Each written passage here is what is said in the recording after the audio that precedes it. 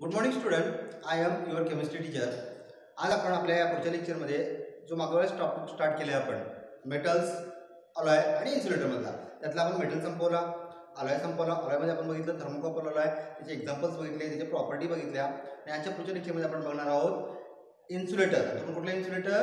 तर electrical insulator. लक्षात कुठलं टॉपिक बघायचं आहे आपल्याला की आपण वन बाय वन स्टेप चालू आहे. आपला हा टॉपिक खूप महत्त्वाचा टॉपिक आहे आपल्या फील्डसाठी. इलेक्ट्रिकल इंजिनिअरिंगमधला सगळ्यात महत्त्वाचा टॉपिक आहे. आपल्याला माहिती आहे आपण जेव्हा इलेक्ट्रिसिटी कंडक्ट करत असतो, कंडक्ट करताना सगळ्यात महत्त्वाचा पार्ट लागतो आपल्याला मेटलचा. महत्त्वाचा पार्ट काय लागतो आपल्याला? मेटलचा. त्यानंतर लागतो आपल्याला अलॉयचा. अलॉय म्हणजे it is the homogeneous mixture of to और मोर element which you have to use for the conduction of electricity at any condition.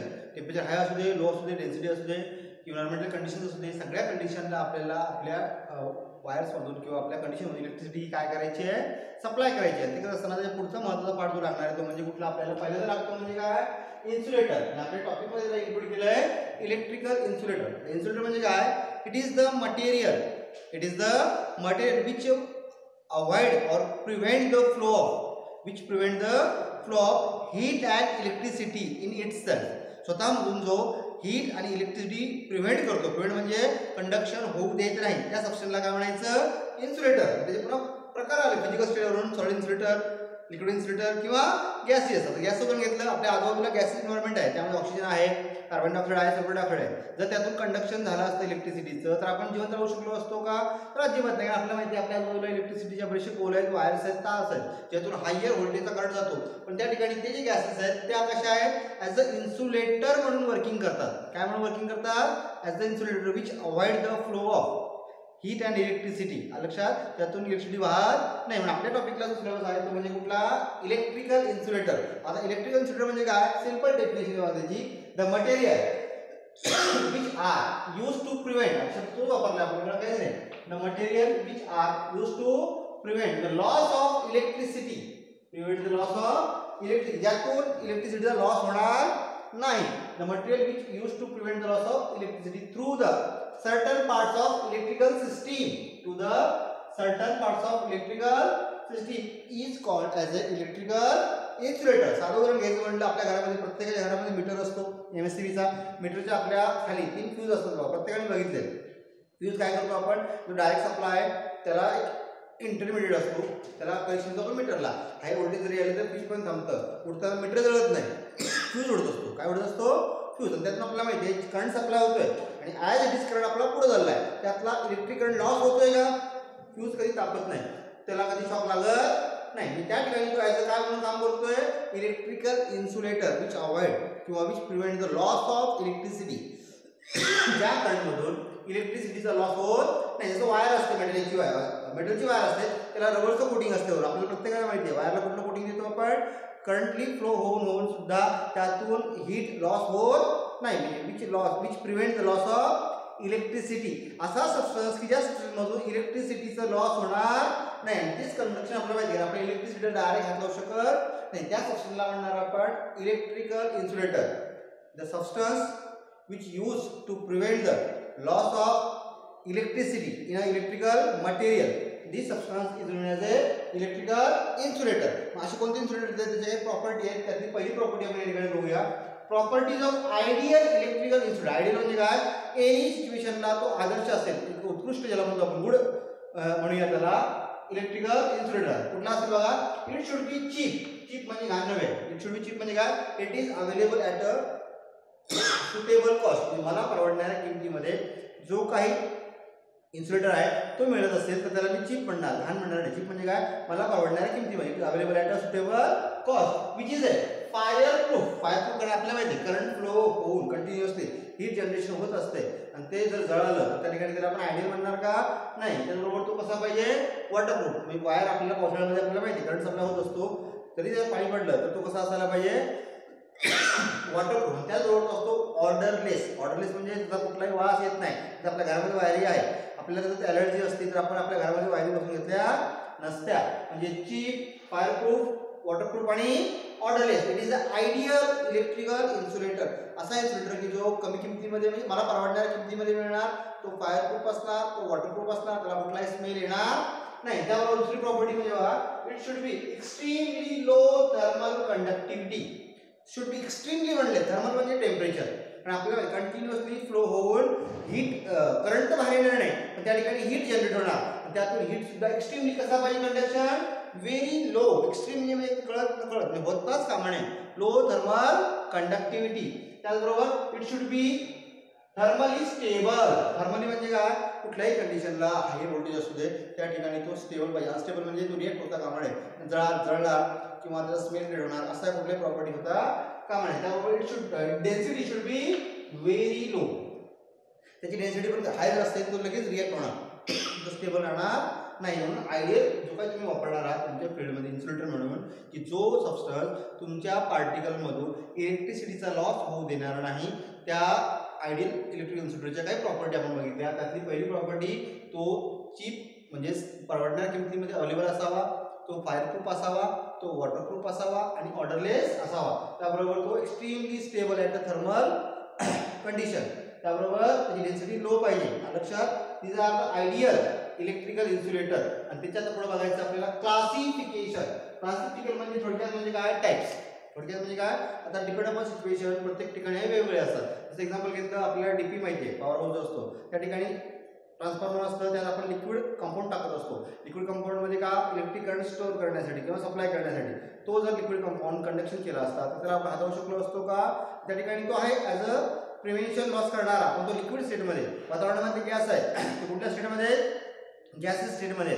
आणि आपण वायरला कोटिंग करतो किंवा जे फ्यूज असतात ते कुठल्या स्टेटमध्ये, सॉलिडमध्ये. म्हणून त्याच्या पुढे आपण बघणार आहोत classification of electrical insulator. Electrical insulator R classified on the basis of physical state. On the basis of physical states R 3 types. First, solid electrical insulator, second liquid electrical insulator, and third one is a gaseous electrical insulator which used to prevent the loss of electricity in an electrical material. जो substance इलेक्ट्रिसिटीचा loss थांबवणार त्या सबस्टन्सच्या physical स्टेटवरून, पहिला सॉलिडचा, दुसरा लिक्विडचा आणि तिसरा गॅसचा. त्यातला पहिला example आपण डिटेलमध्ये बघणार आहोत. सॉलिडचे एक्झाम्पल, लिक्विडचे एक्झाम्पल आणि गॅसचे. पण आपल्याला लक्षात घ्या तिघांचे टार्गेट एकच आहे, to use for the prevent loss of electricity in a electrical material. जो काही इलेक्ट्रिकल मटेरियल तुम्ही वापरणार आहात त्यातून इलेक्ट्रिसिटीचा लॉस होऊ द्यायचा नाही यासाठी आपण वापरतोय. पण त्याच्या फिजिकल स्टेट, त्याचं पहिलाच एक्झाम्पल बघूया आपण. सॉलिडचे एक्झाम्पल सिरॅमिक्स, जे फ्यूज आपण वापरतो. सिरॅमिक्स ऍक्च्युअली क्लेचा प्रकार आहे, मातीचा प्रकार आहे. त्यानंतर Mika, asbestos, urea formaldehyde resin आणि ग्लास. याच्या डिटेलमध्ये आपण काय प्रकार आहे पुढे आपण बघणार आहोत. त्यानंतर लिक्विडचे example silicon fluid, gas example inert gases, hydrogen gas, nitrogen. Inert म्हणजे आपल्याला माहिती आहे helium, neon, argon, krypton, xenon, radon. मूलद्रव्याच्या शेवटच्या कक्षेमध्ये एलिमेंट इनर्ट आहे. इनर्ट म्हणजे केमिकली रिएक्ट नाही तेच. त्याचबरोबर पुढचा जो पार्ट बघणार आहोत आपण तो म्हणजे कुठला, डिटेलमध्ये बघायचा आहे. सॉलिड वेगळा बघायचा आहे, लिक्विड वेगळा बघायचा आहे आणि गॅस वेगळा. त्यातला आता आपण बघणार सॉलिड इलेक्ट्रिकल इन्सुलेटर. इलेक्ट्रिकल म्हणजे काय, it is a insulator which used to prevent the loss of electricity in a electrical material in a physical state is a solid. याची फिजिकल स्टेट काय आहे, असा मटेरियल जो की इलेक्ट्रिसिटीचा लॉस होऊ देणार नाही इलेक्ट्रिकल मटेरियल मधून, आणि तो फिजिकल स्टेट सॉलिड मध्ये अवेलेबल असेल. कशामध्ये अवेलेबल असेल, सॉलिड मध्ये अवेलेबल असेल. त्यातलं पहिलं एक्झाम्पल बघा, सिरॅमिक. सिरॅमिक म्हणजे काय, it is inorganic non metallic material. It is a inorganic non metallic material which working at a very high temperature. मी तुम्हाला आता सांगितल्याप्रमाणे मीटरच्या खाली जे फ्यूज असतात हे सगळे सिरॅमिकचे असतात. ते आपल्याला माहिती आहे टेम्परेचर हा चालूच असतो कंटिन्यू आहे, पण त्या ठिकाणी पण ते वर्किंग मध्ये म्हणजे हाय टेम्परेचरला पण ते काय करत असतात, वर्किंग मध्ये असतात. It is made up by, कशाने तयार होतो बघा, हा क्ले पहिला प्रकार म्हणजे मातीचा, क्वार्टेज आणि फेल्डस्पार या तिघांचे कॉम्बिनेशन होणार काय करत असतो, सिरॅमिक्स. आणि याचा वापर आपण प्रत्येक ठिकाणी बघत असतो. याच्याशिवाय आपल्याला डायरेक्ट करंट सप्लाय देणं शक्य होतच नाही. फ्यूज क्रिएट करण्यासाठी बऱ्यापैकी याचा उपयोग होतो. म्हणजे प्रॉपर्टी काय असते, same. It's density is very low, common आपल्या त्या ठिकाणी लिहिलेलं आहे. It is a fire proof, it is a water proof, odourless, it density is very low, extremely low thermal conductivity.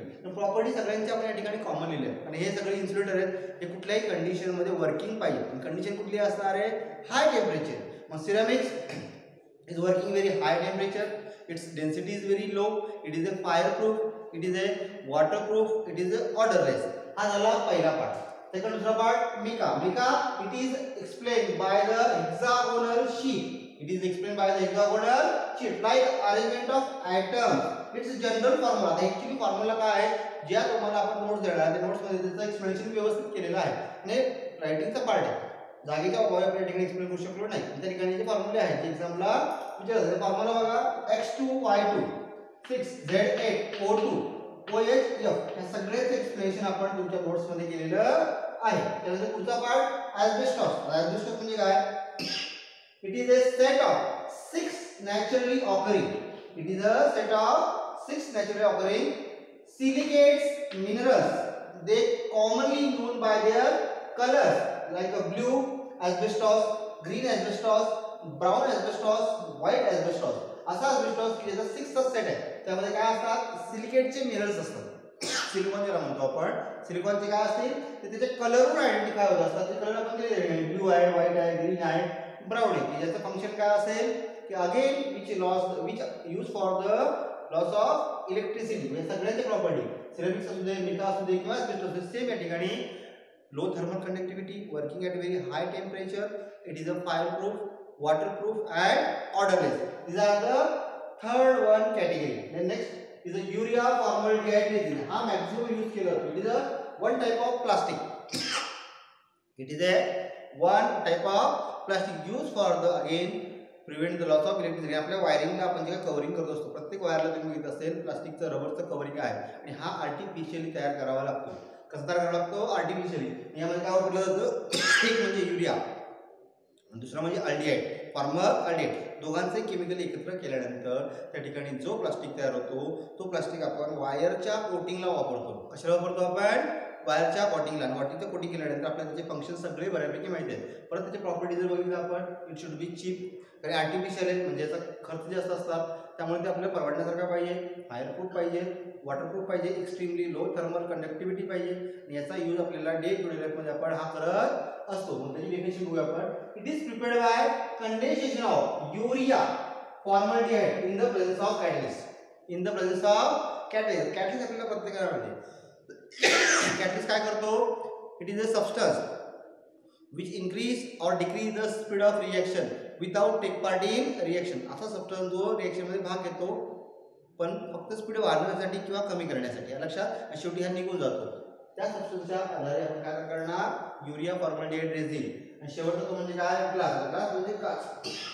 It is a mixture of super cold liquid. It is a mixture of सरळ glass तयार करायचा म्हटल्यानंतर वेगवेगळं mixture घ्यावं लागेल. त्याचं एक solution आपण हिट करून घेणार आणि त्यानंतर मिक्स झाल्यावर त्याला एक्स्ट्रीम कंडिशनला कूल करणार. सुपर कूल्ड लिक्विड बनले. त्याला काय म्हणलं आपण? Super cooled liquid. आणि तो लिक्विड झाल्यानंतर त्याचं काय रूपात बनणार? ग्लासमध्ये. या सगळ्यांचं फंक्शन बनवणं एकच आहे. इलेक्ट्रिकल इन्सुलेटर म्हणून हे वर्क करतील. काय म्हणून वर्क करतील?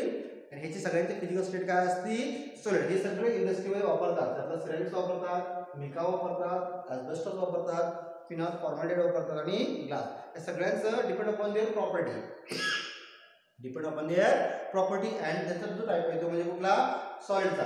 याला आपण वापरतो the material which is use to prevent the loss of electricity through the certain parts of electrical system R called age electrical insulating material. त्या मटेरियलला आपण आपल्या सिलेबसमध्ये पुढे आपल्या डिटेलमध्ये बघायचं आहे. आपण आता सॉलिड बघितलं फक्त, तेच बघणार आपण लिक्विडचं, तेच बघणार आपण गॅसचं. गॅसचं आपल्याला उदाहरण आपल्या दैनंदिन जीवनामध्ये माहितीच आहे. आपल्या बाजूला सगळे जे गॅस आहेत ते सगळे इलेक्ट्रिकल इन्सुलेटर म्हणूनच काम करतात. जर त्यांनी केलं नसतं तर आपण जिवंत राहिलो नसतो. थँक्यू.